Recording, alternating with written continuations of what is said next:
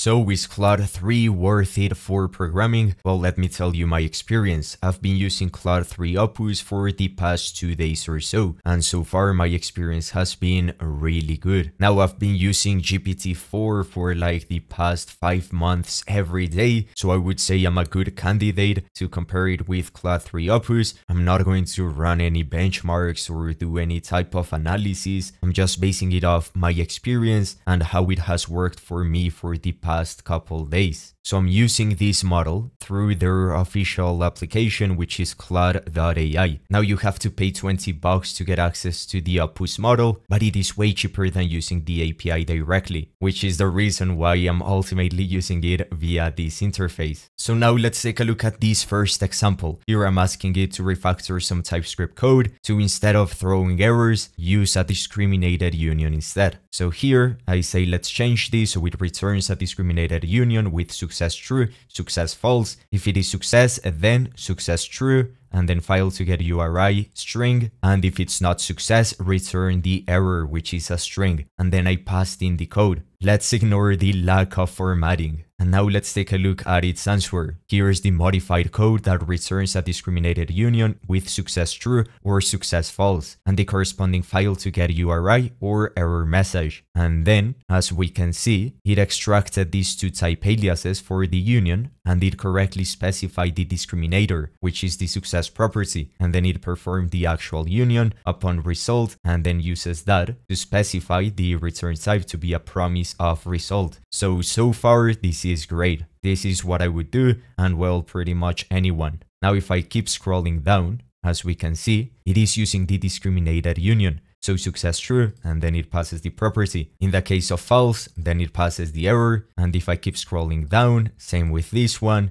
same with this one, same here, and then finally within this catch block. And if I scroll down, it gives us the step-by-step of the changes it did. So it creates the success result, the error result, and then the result, and then it tells you that it changed the return type of the function. And then instead of returning undefined, the function now returns an error result. So this is great. Well, as we can see, it is using the union everywhere. And then here for the case where it is valid. And this way, the caller of the function can handle the result based on the success property and access either the file to get URI or the error message accordingly. Now let's compare it to GPT-4. Now here I'm using the API, which is actually via cursor.sh, which is a fork of VS Code, which simply integrates GPT within the IDE. So this is obviously better than using, say, the official ChatGPT, since you're using the API directly. So there are less restrictions. So the same prompt, and as we can see, it didn't separate them into different type aliases. It is all within one. So bonus points to Claude 3. And the reason is because this is not really readable. For example, what if the discriminator switches upon more than just 2 states? Then it becomes a huge mess. And likewise with the number of properties. What if you have more properties? Plus, at a glance, it is not really telling you what is the success and what is the false. Sure, you can check and see, okay, success is true, so we get access to this one,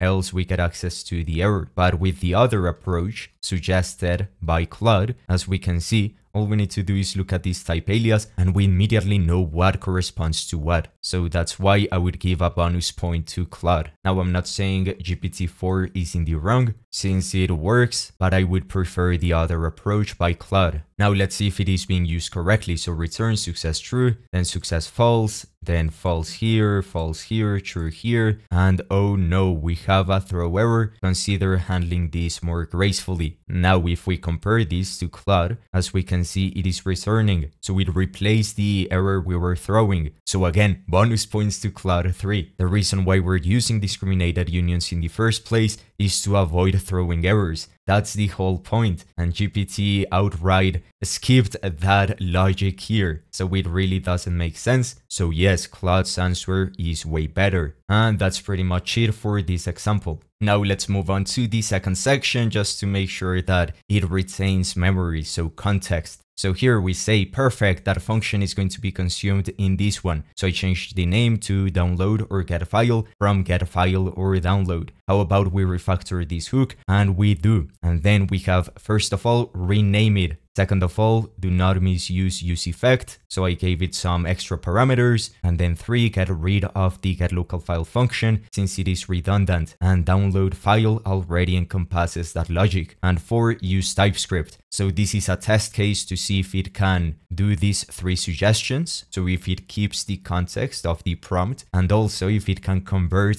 JavaScript to use TypeScript annotations. So here I passed in the file, which is pretty short. It doesn't have a lot of logic, as you can see. And as we can see, we have, here's the refactored hook and component using TypeScript. So it uses the arguments and then the result. Now here's one mistake. It is not being consistent with the type names. So as we can see, this is useFileItem and useFileItemResult, which does not correspond one-to-one with the name of this function. So this should be useDownloadableFileResult, and the same with arguments. But okay, you can easily refactor that, so let's not be that pedantic. And then here it defines everything. It uses the result property. So result.success, else this, and then it refactored the other code and converted it to TypeScript. So it is using the props. So as we can see, this is nice. It is using the same name and it added the props postfix. And then it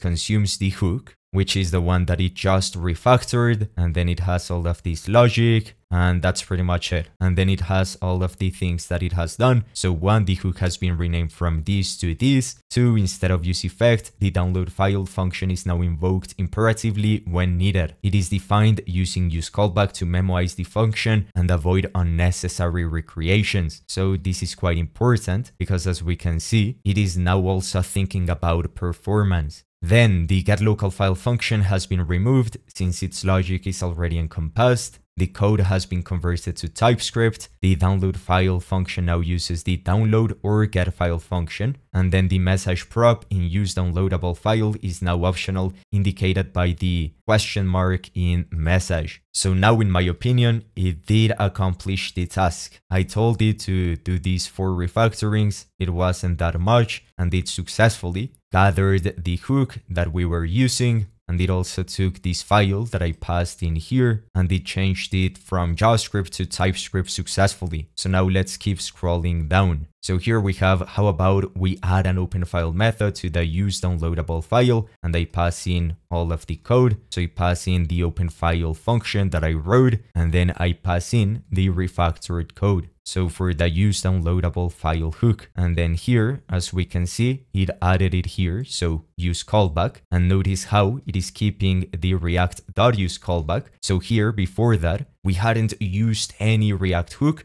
only for this case, like the useState. So it kept that convention. But once I showed it this file that uses React, so the object, instead of destructuring the properties and the methods, well, it caught on that. And as we can see, it maintains the exact same convention. So as far as keeping the code uniform and using the conventions and whatnot, that's great for Claude. Then I passed in another file. I told it to change it from this weird mapping factory component to an actual factory component with a switch statement. And as we can see, it uses the switch file type. And now here's the interesting part. Notice how here there are no types. So this is all in JavaScript. But if I scroll down, it added this type alias, file item props, and then file metadata, and it imported that from this repository, same as this message item. So it maintained the context for when I showed it this information. So it gathered, hey, we're using the file metadata and we're using the message type. And so it is now consuming it correctly in this type alias, which is absolutely great. So as far as context goes, it seems to be doing just fine. Obviously, this is a short conversation. We would have to see how it does with maybe 20 messages, but for the amount of information here, I would say it does a really good job. Now I have another test case here. and this is mostly to see how Claude approaches a problem. Now the previous one was mostly refactoring and going back and forth, but in this one I'm going to tell it to try to come up with a better solution. So I passed in this code and then I told it, as you can see, I have not refactored the use effect yet. Now in React you should use effect sparingly, since it is not meant to be a signal watcher, but rather a way to synchronize your app state with external state. However, since we have full control of the state in this case, it is a terrible practice to use a use effect here. Now I'm not entirely sure what the behavior of this component is exactly, but by the looks of it, if there is no source, that means that the file isn't downloaded on the user's device. So what it effectively does is, if it's not downloaded, download it right away, or so it seems. This is the hook, and then I passed it all of the code, and then this is the download or get file.ts, and then what do you suggest we do in this case? Maybe pass an argument to the use downloadable file like download unload boolean or something of the like. Maybe you can come up with a better name that signifies its exact behavior, and make sure that it only downloads it if it doesn't exist in the user's device. And then, as we can see, first update the use downloadable file hook to accept a new argument. Let's call it auto download. So we did come up with a good name, and then it used a use effect. Well, I told it that it is an anti-pattern and you shouldn't use a use effect for this. So one less point to Claude 3. Now let's compare it to GPT-4. So I passed in the exact same prompt and we got this answer. So I suggest naming the parameter something descriptive like auto download if missing. Now I prefer this name over Claude's name, which is auto download, and the reason is because it does tell you exactly the behavior of this property. So as for naming conventions, bonus points to GPT-4 in this case. And then it gave us the code,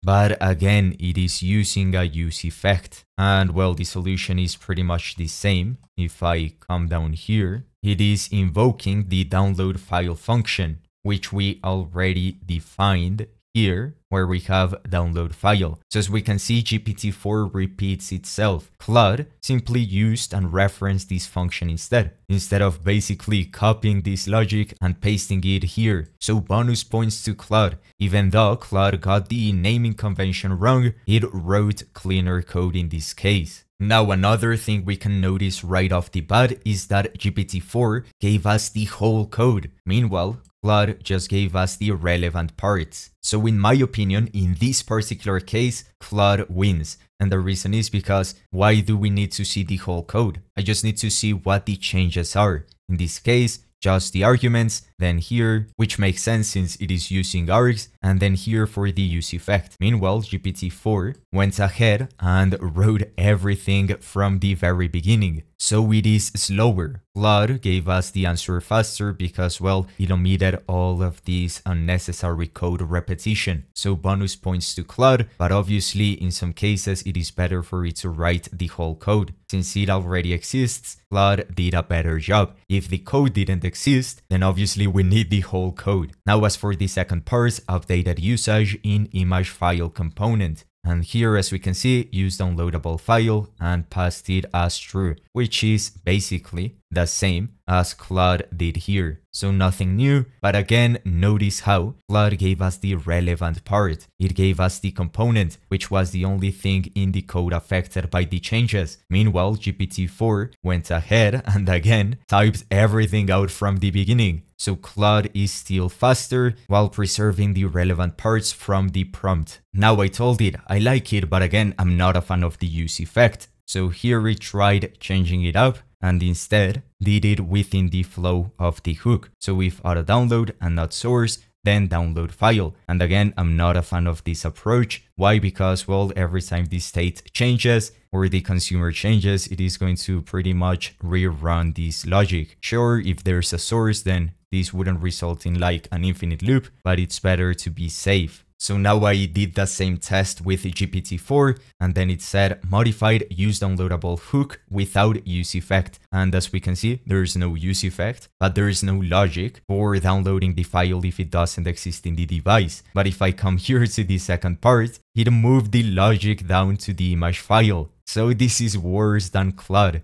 At least Claude kept it within this context of the hook and not within the context of this function, which is better again because we're passing a parameter to the hook, which was auto download if it doesn't exist. And as we can see, just got rid of it altogether. So even though both got the implementation details wrong, Claude's answer is way better, just for the fact that it tried giving another solution within the hook and not moving it outside, which doesn't make sense since I never asked for that since the beginning. So now we continue with the conversation. So notice how we have this piece of logic. I passed in the download or get file function, which is the one with the actual logic. And then here in use downloadable file, which was the hook we were just talking about. And then I said the source would be set to the URI of the stored file if it exists, right? So effectively with the current logic, since source is initialized to null at first, it would always download the file. And then I told it, I guess this state should be initialized with the data we get from the file system to make sure it exists, if that makes sense. And if it doesn't, then run download file, so no need to have this dangling if statement within the hook. That would go in the initializer. So I had to give Claude some hints, telling it, hey, we should be using this within the initializer. And then I also told it about the behavior we want, which is it should auto download the file if it doesn't exist in the user's device. And then it said, you're right, the current logic initializes source to null, which means it will always trigger the file download, even if the file already exists on the user's device. To fix this, we can modify the use downloadable file hook to check if the file exists on the user's device before initializing the source state. If the file exists, we can set the source to the file's URI. Otherwise, we can set it to null and trigger the download if auto download is true. And as we can see, it uses this use effect, an asynchronous function, and it pretty much copied over the logic from the function I passed it. So from this one. And so now, at the very least, the hook has the behavior we want. So then I pass the prompt to GPT-4 to see if it now works. And as we can see, it told us, yes, we're going to change this to the hook, but notice how there is no auto download in the arguments. So we just skip that altogether. And then here it has a function, check file exists, and then it does all of the check, and then a use effect that executes this function whenever check file exists. But it's within a use callback, so it doesn't matter. We're not going to run into an infinite loop. But then notice how it performed another change. Only attempt to download if source is not already set. And this is not the desired behavior. And why? Because what if the user wants to re-download the file for whatever reason? Then this is going to prevent them from doing so. Without this check, the device is going to ask the user, you already have the file, are you sure you want to download it again? That's up to the user at that point. So GPT-4 produced another side effect that was not intended. So as we can see from the code from Claude, this is way better. It didn't output any side effect, as we can see unchanged, and this is pretty much the same. All it did was create this use effect, and as we can see, it is using the auto download argument. So if it exists, then set the source to the URI, else if auto download, and then it triggers the download file function, which again is not being done here. It is just checking if it exists, and that's pretty much it. It is not downloading it because again, it got rid of the auto download argument altogether. Now I did write more messages with Claude to refactor the code, to create a reusable function for this, to make the code cleaner and whatnot, but with this we can get the gist of it. Now the final verdict, what is my conclusion based off my usage on these 2 last days with Claude and basically 5 months or so with GPT-4. Now, personally, I would say Claude is better than GPT-4 for code. I have to use it more. I guess it's too soon to say that yet. Only time will tell. But from what I've done with Claude compared to GPT-4, I'm definitely going to be using Claude more. However, GPT-4 has some things that are better than Claude, and they can complement each other really well. For example, the naming convention, that was done better by GPT-4. Sure, it is something quite insignificant, at least when it comes to writing code that actually works. But hey, You never know, maybe GPT-4 might come up with a better solution, and so my recommendation to you is use both if you can. I'm still going to be using Claude and GPT-4 together, and since GPT-4 is more adapted compared to Claude, for example, this IDE does not support Claude, then I'm going to use GPT-4 more in that sense, but that doesn't mean I will abandon Claude. It's the contrary. I guess I'm going to be using GPT-4 more for mundane tasks, maybe writing some boilerplate and whatnot, since again it is already integrated within the IDE, but for code that is more complex or requires refactoring or something of the like, I'll be using Claude. Although do let me know what your experience has been so far. What are you going to be using, GPT-4 or Claude? Thanks for watching, I'll see you in the next one. See ya.